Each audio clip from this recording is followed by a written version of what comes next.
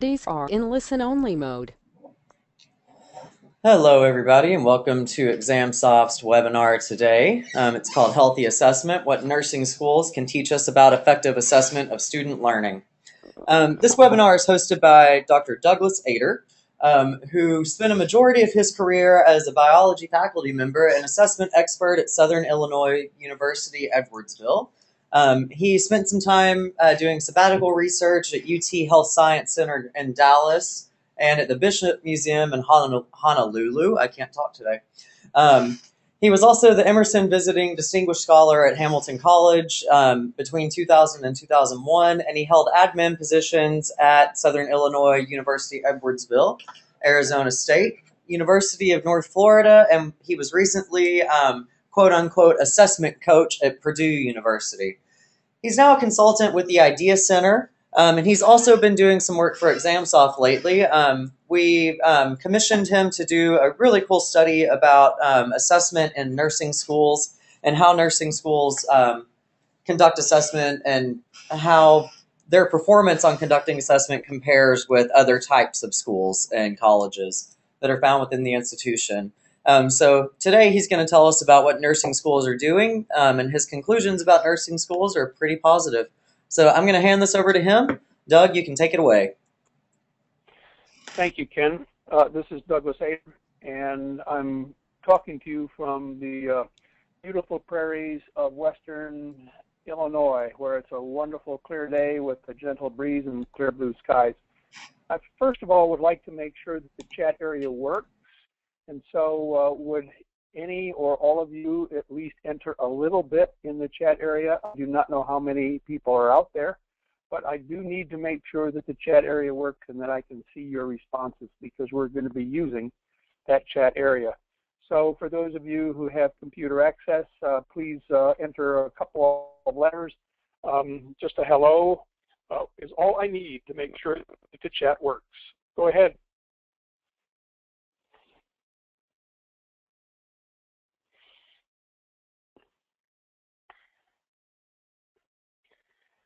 And I don't see anybody saying anything. Hey, Doug, if I can jump in 1 second. For everybody in the audience, the chat feature that Dr. Ader is talking about is in the GoToWebinar control panel over on the right side of your screen. There should be a tab that says chat, and you can just talk right there. A couple of you are inputting questions in, but I don't see them.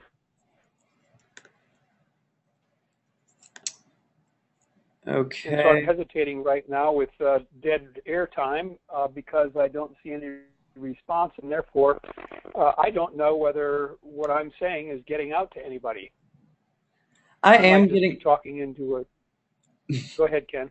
I am getting some responses on this end. Whenever we get to the slide that has those, can I just read those responses to you, Dr. Ader? Because I am seeing responses on my end. Good. I get no responses here. My next question, Ken, for you is roughly how many computers are hooked up to this right now? I see. How large is the audience? I see at least 7, not including you and me. Okay. Okay. Good. Well, I'll proceed on the basis that these people are watching and listening, and if there are questions or comments, that they will indeed communicate to you, and then you can voice over and interrupt me appropriately. I've been in assessment since about the beginning in 1985, and therefore I'm one of the, I guess, pioneers or certainly explorers of assessment. I'm a regular with Trudy Bonta's annual Assessment Institute, and have been to all, well, 22 of the 23 sessions that she's had. I was not around for the first one, but I was for everything since, including this year coming up. The commissioning of this particular investigation or study has given me no monetary rewards. In other words, I'm about to define what ExamSoft did to commission. What ExamSoft did was it gave me a list of nursing schools that use ExamSoft software. But other than that, ExamSoft has neither directed nor specified what I am to do, or exerted any sort of intellectual or financial control over what I'm about to reveal. So this is an independent study with a single exception, that they gave me a list of schools that use ExamSoft or have at least inquired about ExamSoft software. As a biomedical scientist, I have taught anatomy and physiology for over 30 years and probably produced about 3,000 nurses, about 300 physicians, and a whole couple score of veterinarians, pharmacists, and other allied health professionals. But because I've been working with nursing schools more than other components of universities, I am particularly sensitive to and admire especially what nurses learn and what they do. One of the things that I have found is that nursing schools tend to do and use assessment in ways that other disciplines tend not to. And so during the interviews that I did, I have found that nurses in particular are able to succeed because they communicate the standards and expectations. There is a general faculty consensus about what assessment is to do. They provide remarkable feedback to students in ways that other components of an institution do not do. They do frequent and announced and visible curricular checkups to use the information, and they do it for what I'm going to call the right reasons, namely the reasons that those of us who were in at the beginning used assessment to do, namely to communicate and do this for our students. So those are the 5 takeaways over on the left lower corner of the screen, and we'll go through these a bit at a time.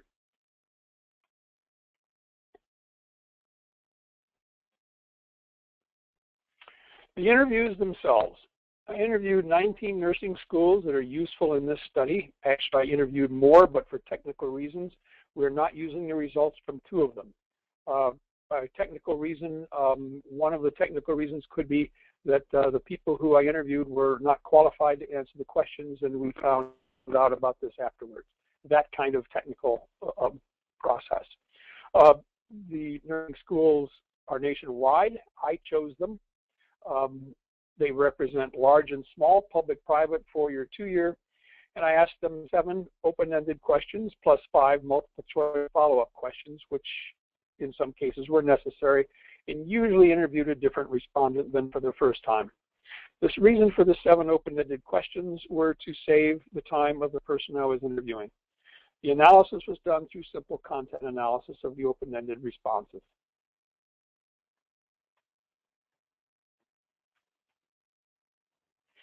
Here's the list of the participating schools.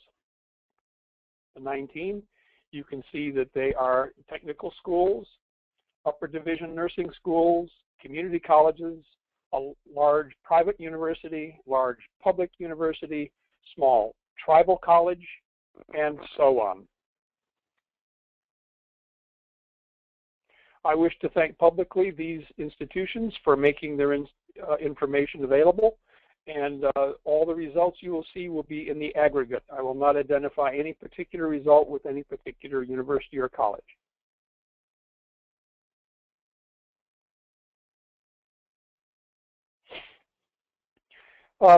Ken, I need your help, because what I would like to hear is at least some examples of what the members of the audience think. What questions would they have offered in order to find out why nursing schools are able to assess student learning so effectively? More so in general than arts and sciences, more so in general than business, more so in general than engineering and education, and so on. So I'm just looking for a couple of examples of questions that they think, if they were in charge of this sort of interview, what questions would they ask in order to find out why nursing schools assess effectively? And so I'll wait for a couple of examples to come through, and if you just relay them to me, please. I'm waiting on my end, Doug. Again, everybody in the audience, if you will type in a response to the question on your screen in the question box over on the right-hand side of your screen.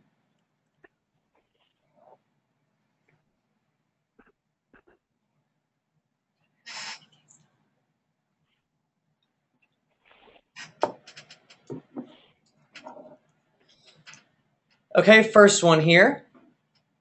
I'm ready. It's, do you have to report your program outcomes to accrediting bodies that hold you accountable for student outcomes? Got it. That's an interesting question, and I did not use that as it was given. I used a modification of that, but that's an important thing to find out, and you'll see why it's important in a minute, because that discussion is the response to the very first question that I actually did ask. Anything else coming through? Another one that came through that it's kind of in the same vein. It's at my school, we have to report back to a national accrediting body that dictates adequate assessment and what assessment means at our school. Excellent, and you're right. I interpret it as being very much like the first one. This is a rhetorical question. I'm not asking for identification, but I would like to know, just in a private thinking, as to what kind of institution responded to these first two questions. If it was a nursing school that responded, or a different kind of school. Again, this is a rhetorical question only. I'm not looking for any identifications, because this kind of question is exactly what I actually did ask, was designed to find out, and the results to me were startling.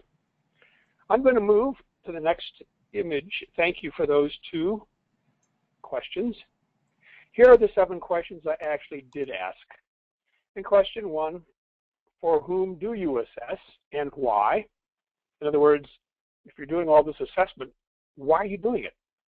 Second question is, what do you assess? In other words, what are they trying to monitor? Third question is, you have this information, and how do you manage it?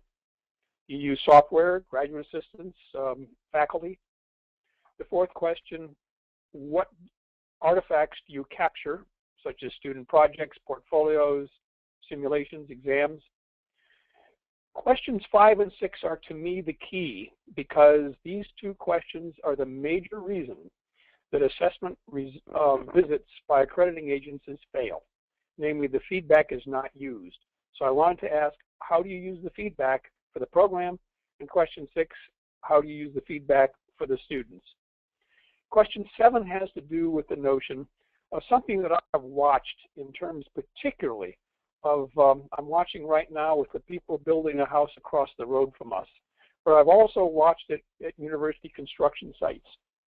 The people who do building may or may not have college education, but they are not permitted to have a grade of C or a grade of D+ in constructing a house or a residence hall or a classroom building. Everything has to be done perfectly. There are no 78%. There are no 89%. They have to be 100% right. And that type of learning in academic environment is called mastery level learning. So I would like to know how the nurses who also teach for mastery level learning, how do you use assessment to do that?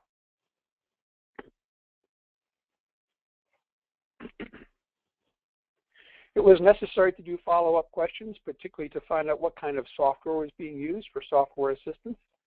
And so I did ask 5 software questions, usually by asking a different individual. Not always, and sometimes the follow-up was not necessary. But we asked 5 software questions, and at the appropriate time, we'll go through these again individually as well.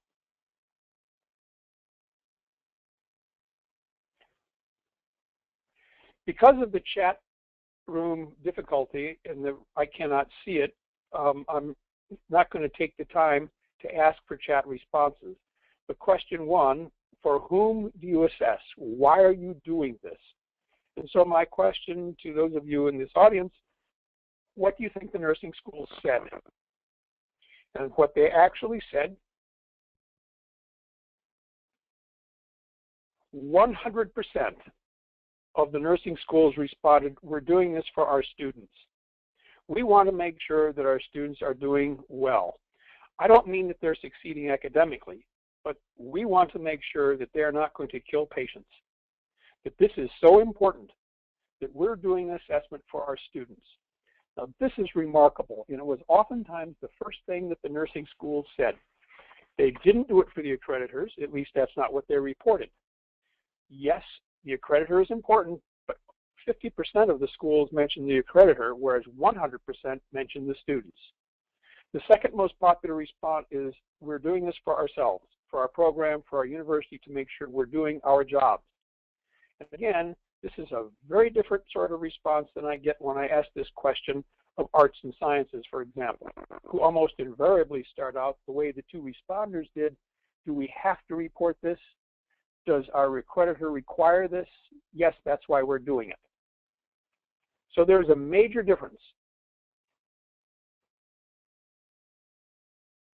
Question 2, what do you assess?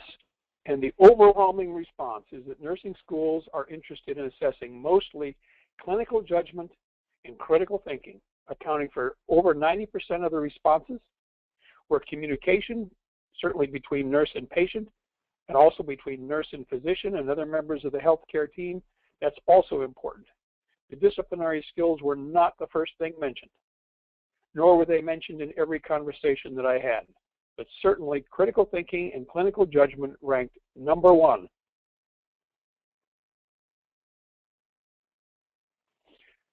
The third question was, how do you manage the data? If all this data comes through, how do you deal with it? And the nursing schools said, over 60% of them, these numbers, by the way, are rounded, we do it by hand, or we use local spreadsheets. Only about 1/5 of them said, do we use electronic surveys? And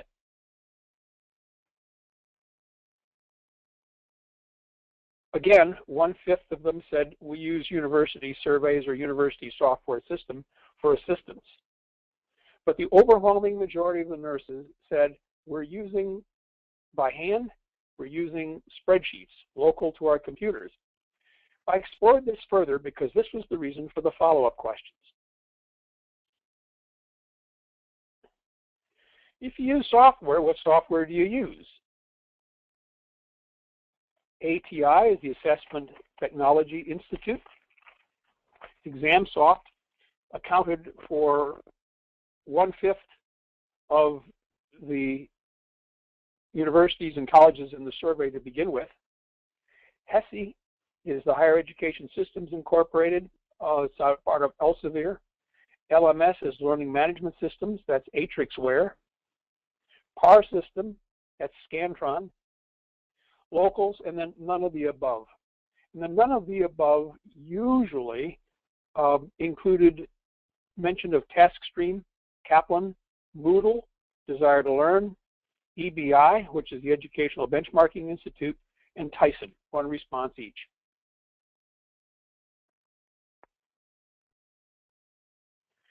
Exploring the software further. What are you using for curriculum review and planning? ExamSoft, which is partly designed and advocated by its makers, accounted for 15% of the responses, but the other responses really were not organized by the software manufacturer, and they were just used sort of adventitiously, with none of the above accounting for 60% of the responses. Individually mentioned were SQL, Excel, Access, with 1 response each. What software system do you use for reaccreditation? Well, again, ExamSoft was part of the sample group, and so 5% of the responses from that. Local software, 20%, but again, the overwhelming majority is we don't use any of it.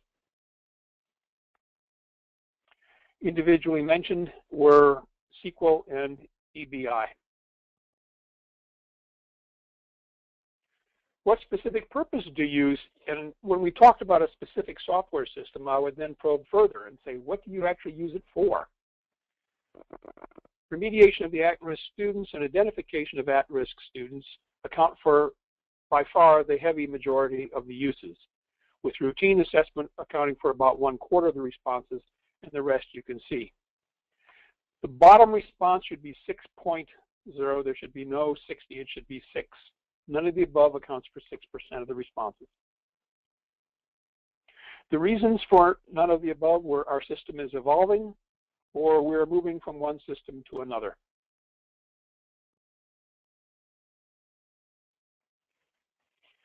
Suppose And because multiple responses are possible, suppose more than one software system is in use. How valuable would intercommunication be? You can see that the big response is no expected noticeable difference. In inquiring further, the nurses reported that their priorities were caring for students and caring for patients, and they didn't have time or interest in playing with software. And so the communication between software systems wasn't because it wasn't valuable, but their interpretation was, we don't have time to find out if it would be valuable.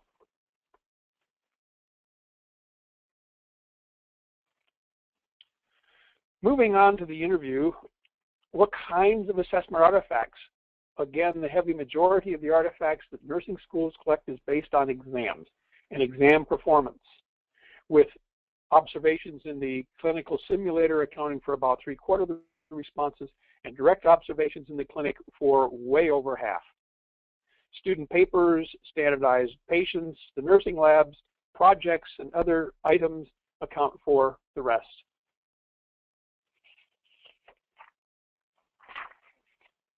The other items that are not shown include concept maps, portfolios, posters, capstones, presentations, care plans, case studies, and journals. All less than 30%.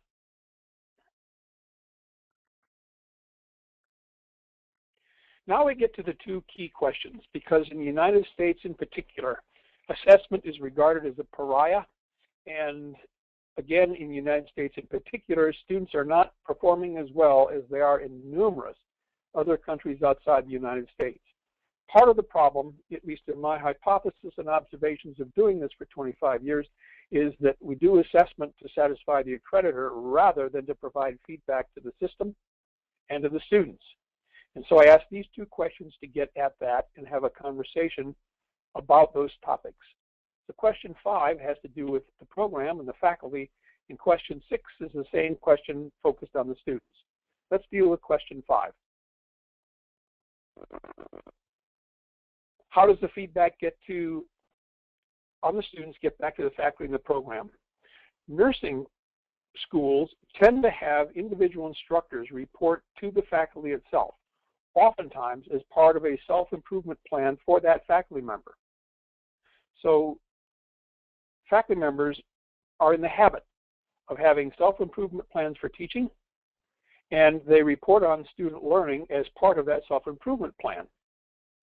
Now, I've talked most recently at a social gathering with a former chancellor of a university, and when we talked about this kind of response, he says, well, Doug, you realize that nursing deans are less deans of an academic program than they are the head nurse. And nurses are used to and have a culture of reporting to the head nurse. So the culture of a nursing program, emphasized through this conversation, is that nurses are used to and have a culture of self-improvement. They have to in order to remain in a hospital, because hospitals require basically 100% performance. Again, no grades of C+ or B-. It is, we have every patient that comes in that is supposed to live, will live, and will exit safely. And so self-improvement plans at the academic level for the nursing culture are pretty much in parallel with the kinds of expectations that happen in the clinical setting.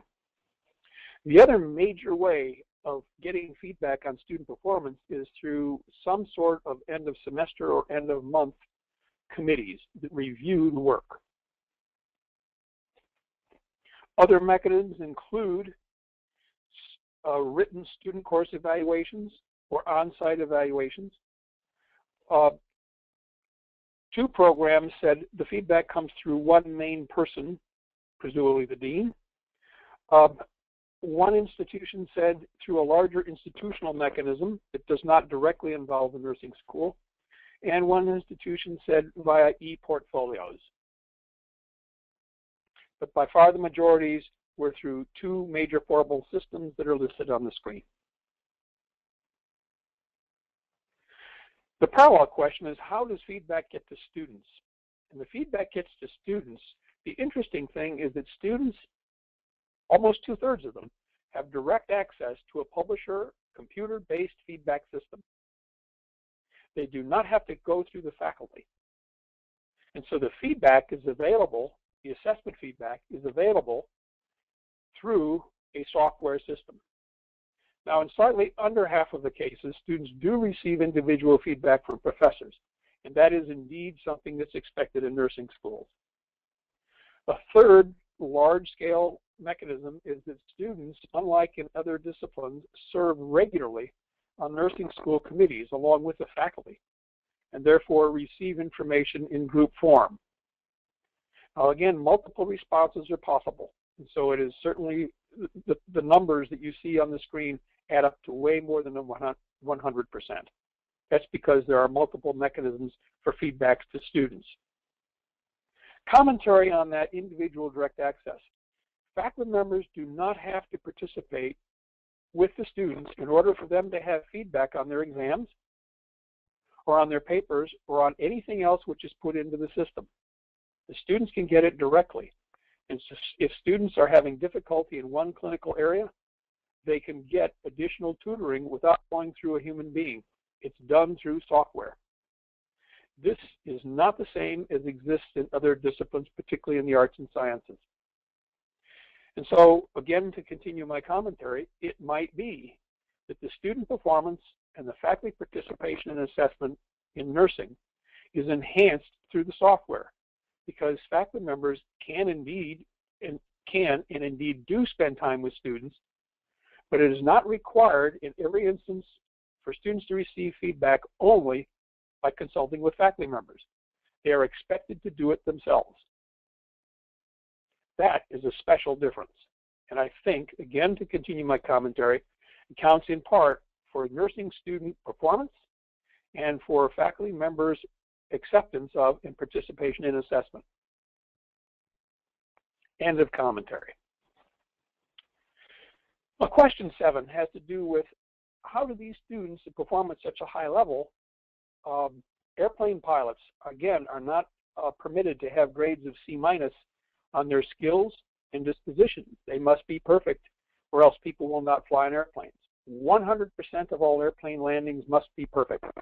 And by perfect, I mean the equipment and the passengers have to be ready to fly after being on the ground. You cannot have damaged passengers and you cannot have damaged equipment. So how do nurses perform at this high level? So I asked the people I was interviewing, how do you accomplish this and use your assessment to assure that? 80% of them said we have multiple methods. They do not rely on a single assessment method, but they have multiple methods. About half of them said that there is a capstone or critical element. For example, nursing medication. Oftentimes, students must score 100% on their nursing medication and mathematical skills before they're permitted to go to the next stage. So there are certain things, gatekeepers, somewhere in the curriculum where students must be perfect in order to be permitted to go onwards. Half of the schools said that there were capstones or critical elements that were essential for that to happen. 15% exit exams and others.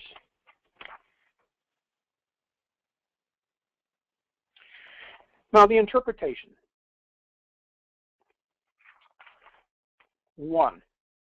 Nursing school success at least partly depends that they do it for the reasons originally intended. That is, they do it for the students. Back in the 1980s, this is the reason we set up assessment programs to begin with. And this was the original emphasis. It is not to satisfy the accreditors, it is to help the students learn better. When students learn better, the accreditors will automatically be satisfied.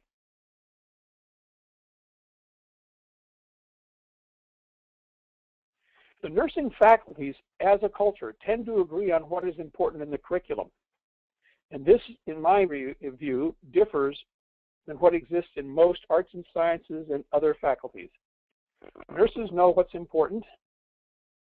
Again, the dean oftentimes is regarded as the head nurse, at least according to the tale told to me by one chancellor. And therefore, they tend to agree on what is important in the curriculum, in the same way that they agree on what is important in the clinic. This is not the case in other disciplines, or certainly less the case. Nursing schools reported that they assessed what matters to them. And their number one thing is clinical judgment and critical thinking. And so they go for that first. The other things are important: leadership, working as a team, but they don't spend time with that the way they do with critical thinking and clinical judgment and communication.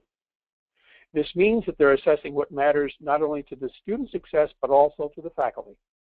And if it matters to the faculty, they do it.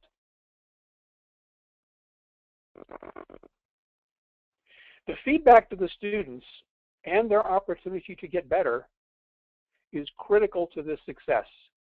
And without the immediate feedback to the students and to the faculty, assessment tends not to flourish. And it turns out that because of the computer software and the availability of tutorials online, the students gain access to this without taking faculty time.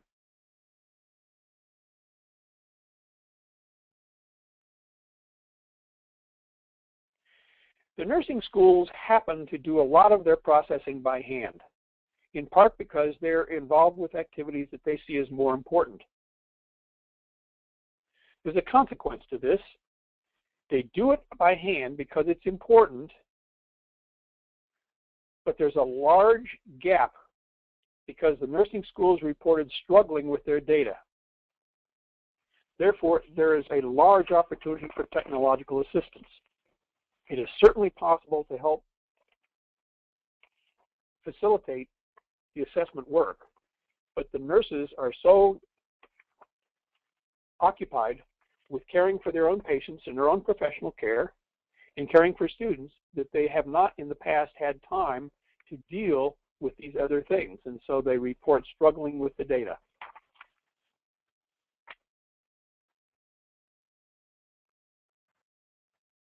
Which brings me to the end of my presentation, and I would be delighted to hear what you now have to say.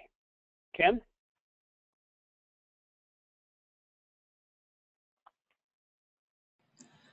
Thank you, Doug. Ken, are you there, please? Yes, we're yes, here. There you are. If any audience members have any questions for Dr. Ader here, just go ahead and type them in the question box over in your GoToMeeting screen. If not, then you can feel free to contact Doug Ader. His email is right on the screen. Or if you would like to contact me, it is cmaddox, MADDOX, @examsoft.com. Either way. Doug, let's give it about one more minute to see if any questions pop up. And if not, then thank you. And I guess we can call this closed. Sure. Well, my idea was to spend about a half hour presenting the results and then allowing and encouraging members of the audience to ponder the results, consider what they see. Complicated ideas require processing time, and so to give them a little time to formulate some questions, and then to let them know that, yes, I do have an e-DRESS, D-E-D-E-R, at siue.edu. I am delighted to correspond with these people either now or after the webinar is over. It's a beautiful day in Southern Illinois, and the whole rest of the week is supposed to be like this. So I'd be happy to speak with them at any level that they would like. Starting with email, we can then go to telephone or even person to person if that suits their fancy. But I'd be delighted to continue the conversation with them. What kind of questions have you acquired? Doug, I have one. Yes. So the first one that came through is, what are your, would you maybe have any suggestions for people doing it by hand? Did it seem to work for them, or did they express maybe that they would like, a more efficient way to conduct assessment at their school? Do I have any suggestions? And to respond, there are more effective ways. Well, first of all, when I started doing assessment back in the 1980s, not only did I do it by hand, but the SIUE website was one of those used nationally. And I did it all by hand. We did HTML programming. I was one of the people who did that early on. And the SIUE website was one of the 4 national ones that were used as a resource for national assessment concepts. We were the site where Tom Angelo's classroom assessment techniques was posted. So that was one of the resources that my university made available to the rest of the world. So yes, I did it all by hand. I did the programming, and there indeed are people who do it that way. Is it possible? Sure, it's possible, but it requires some dedication and a bit of computer facility in order to manage the statistics and the math. Now, are there more effective ways? There are many more effective ways. If one can put information into a database and manipulate the database, the power of doing the math and doing the statistics is greatly multiplied, because instead of doing the calculations by hand, one pushes a button and the computer executes the program. So the data are not only calculated, but once you program the formatting, they print out the way you like them in any format that you like. The nurses would be delighted to have this. They have seen it work, but they don't have the time, so they told me, to educate themselves to do this, because as they spend time doing computer stuff, there are patients who don't have the opportunity to wait for care. So they can't put the patients on hold, and they can't put the students on hold while they do the learning on the computer. So either the nurse has to take some sabbatical, which is a problem on its own right, because medicine is continuing to advance. So given the choice to learn computers versus to learn more oncology or allergy or hematology, the nurses tend to opt for the rapidly changing field of medicine. So my response is there a window or a gap? Yes. Are there more efficient ways to do it? Yes. Are they limping along? Yes. But they use such words as, we're struggling with this. This is a bear. This is painful. I'm quoting now. These are quotes. We're taking baby steps. It's a challenge. It's a mishmash. We're exploring for a good system, and we're not there yet. So they're limping along, but they need a great deal of help. In the meantime, they're getting it done.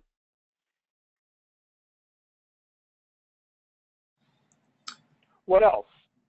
Thank Is that you. satisfactory? Is that appropriate? Is that too much? Is that too little? I'll wait to see if the person that asked that question has a response to your own right there.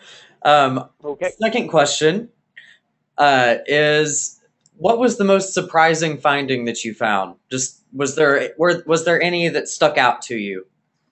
Yes. And that is the question, the answer or the response to the very first question. For whom are you doing this? To me, this was the definitive and characterizing response. We're doing it for our students. 100%, that is, every school that I interviewed said we're doing it for the students. And except for two of the 19, those responses were the first thing that they said. 2 of the schools said we're doing it for our profession, or we're doing it for ourselves first, and then said, and we're doing it for our students. But no one omitted the notion that we're doing it for our students, and they were definitive about it. And so what stuck out is these schools are doing it for what those of us in the very beginnings of assessment thought were the right reasons. We're doing it for the students. We know that if we do this, the students will learn more effectively. And the accreditors can look over our shoulders, but we're not doing it for the accreditors. We're doing it for our students. That's what stuck out, 100%, no exceptions.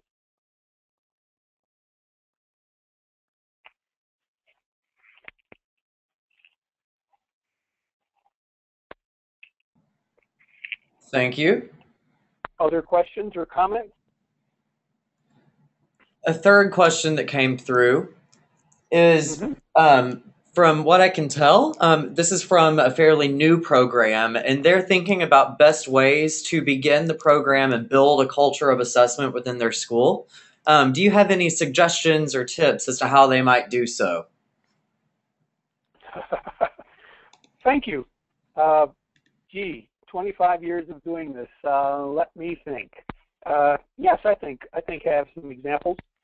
The most effective programs, and I've visited about 150 colleges and universities from France across the United States, the Caribbean, Canada, to the Asia Pacific. And so with that chunk of the world that I have been privileged to visit and deal with in terms of assessment, by far the majority of those that have done well first start with a pilot program. Now, why pilot program? Pilot programs attract individuals and departments that want to get something done. And so it is not necessary to kick the behinds of the pilot programmers, because those that start the pilot program have volunteered, especially if a person in higher administration says, we have this thing we wish to do, and we would like to nominate from a group.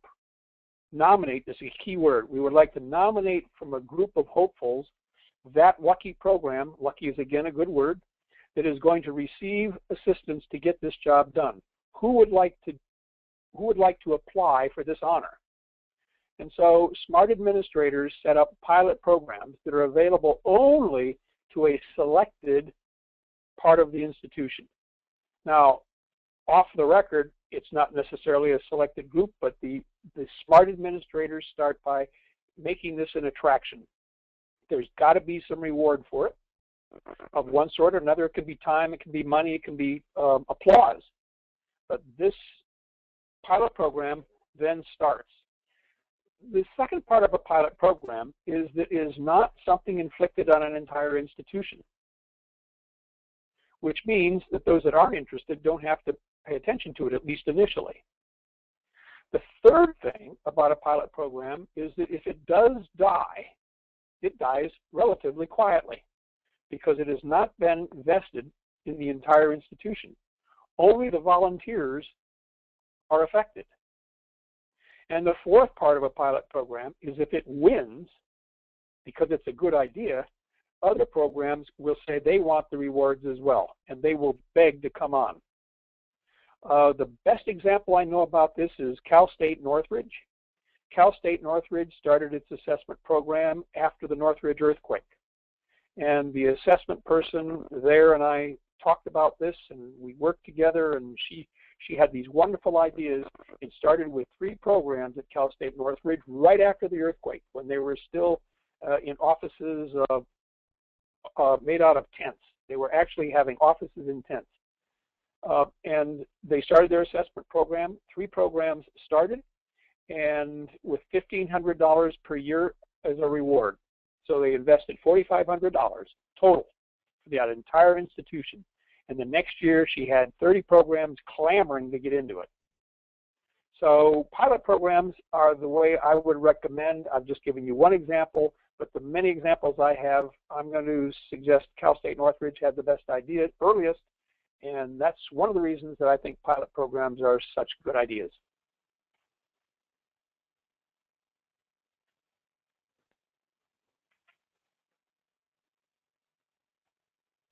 Thank you. Okay, another question that I got is, it seems like nursing schools kind of can serve as a model for best assessment practices. Are there any other types of colleges and schools that can also serve as models for best assessment practices? Yes. If you're talking about if the questioner is talking or asking about types of schools, I would recommend pharmacy. Pharmacy is another health-related school that involves undergraduate students. Now, the pharmacy schools are moving almost entirely to the Doctor of Pharmacy, a 6-year degree. But they start with undergraduates, first-year students oftentimes, and those first-year students have to undertake the general education, the communication, the critical thinking that is involved with other undergraduates. And so as a model, pharmacy is an excellent model. Another group would be the veterinary schools.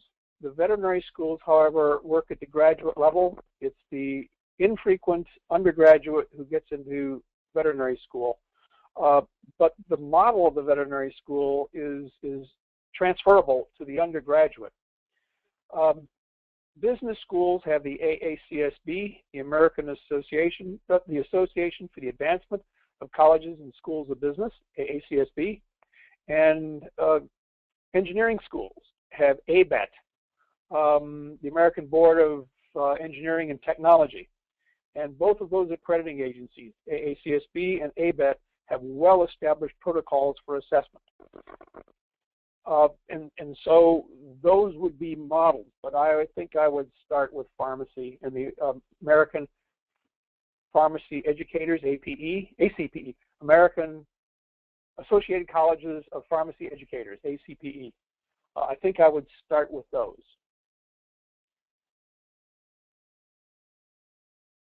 Did that address the question? I believe it does. And I actually just got a yes from the person that asked it. So yes, that does address the question. Okay, Good, next thank question is that I'm at a small liberal arts school. How can I apply some? I'm at a small liberal arts school that does not have clear-cut standards for assessment by the accrediting body. How can I apply some practices for assessment at my school? I'm a little puzzled by the question. And the reason I'm puzzled is if this is a United States liberal arts college, then it is under the aegis of one of the 6 regional accreditors, including North Central's Higher Learning Commission, or SACS, or NEOSC, which is Northeast, Middle States, WASC, or Northwest. And they all have standards for assessment. And therefore, and one cannot receive federal aid, even student aid, without being accredited by one of these 6 regional accreditors.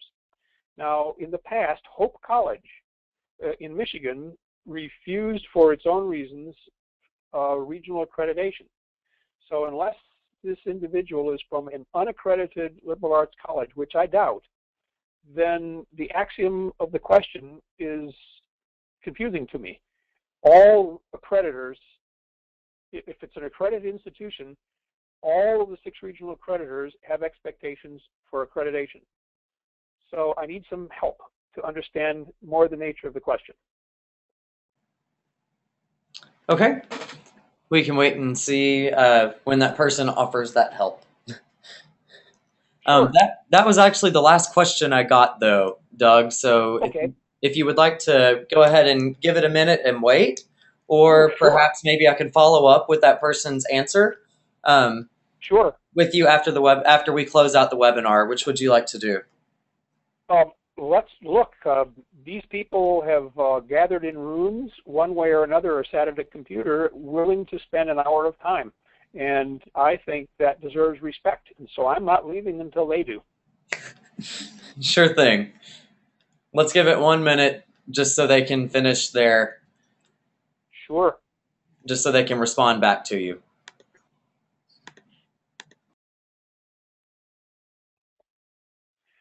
Now, while we're waiting, I will say that I've worked with many liberal arts colleges. Several are listed on the list of participants, and the one that I'm thinking about is Linfield College out in Oregon.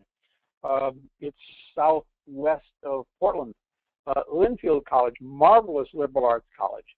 And what they, and you introduced me as having spent time as a visiting scholar at Hamilton College, and that's in upstate New York.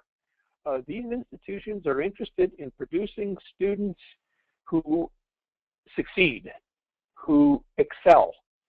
I will then invoke, speaking of a liberal arts college, Loyola University in Chicago actually has a promise.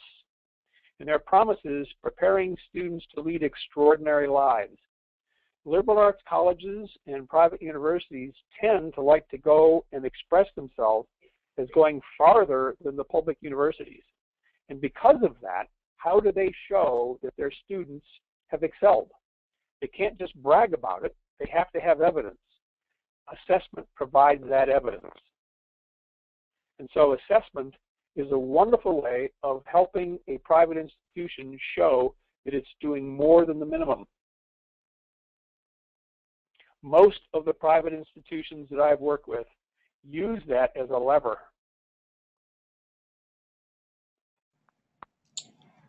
Okay, Dr. Ader, they responded. Sure. And it kind of goes back to a point that we have already discussed in this Q&A, and that is about building a culture of assessment. They said, at our school, assessment is not one of the highest priorities, even though it's something we know we need to get done. So how do we make it a higher priority? Okay. Now I understand. Of course, the pilot project is really the key, at least in my experience. There are oftentimes departments at private schools that are particularly good at doing something, and whatever it is that they're doing, it is almost automatically accessible. One psychology department that I worked with, the psychology department did not want to do assessment. It thought, this is terrible. It's in our way.